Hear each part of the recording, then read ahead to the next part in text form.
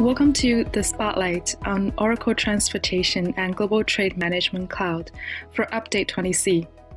My name is Evelyn May, Senior Product Strategy Manager for OTM and GTM. In Update 20C, we've made enhancements to three key areas: the Logistics Digital Assistant, Transportation Management, and Global Trade Management. In this update, we introduce the new Logistics Digital Assistant for OTM. Customers and employees now have easy, on-the-go access to real-time status information on orders and shipments using text or speech through their mobile devices. Users can ask questions in everyday conversational language without having to know the specific terms used in OTM. The Logistics Digital Assistant instantly responds to inquiries with summarized status information. From there, users can select and drill down into an order or into the shipment details. The Logistics Digital Assistant obtains the latest status and location based on GPS updates sent to OTM. This capability is fully extensible and adaptable via the Oracle Digital Assistant platform. New enhancements in Oracle Transportation Management expand product capabilities and analyses. In 20C, we've continued our investment in the area of international shipping by adding new features for shippers and LSPs, with the goal of streamlining and simplifying the process of planning and executing ocean shipments. Users can easily make changes to shipment groups, including changing a shipment group's equipment group, or splitting a shipment group.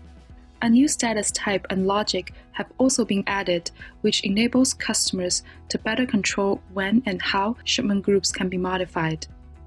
In Transportation Intelligence, we've extended the Transportation Analysis subject area to support OTM's order base, giving users deeper insights to analyze the end-to-end transportation lifecycle.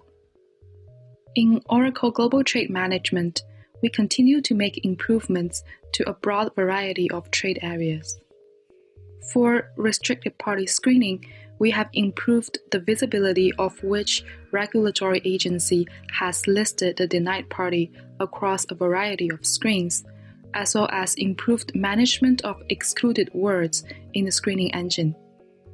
Continuing our investment in trade agreement-related capabilities, we've made enhancements to origin management, qualification management, and supplier solicitation.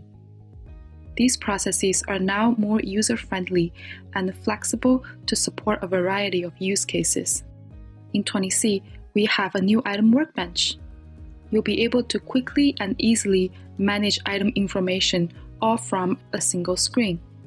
From the item workbench, users can assign item classification, as well as review and approve classifications. The workbench provides extensive item details and provides the ability to easily manage country of origin. Users can also identify opportunities to leverage trade agreements and other programs that reduce duty by using tariff eligibility screening, or users can kick off a solicitation requesting additional item information and documentation from suppliers.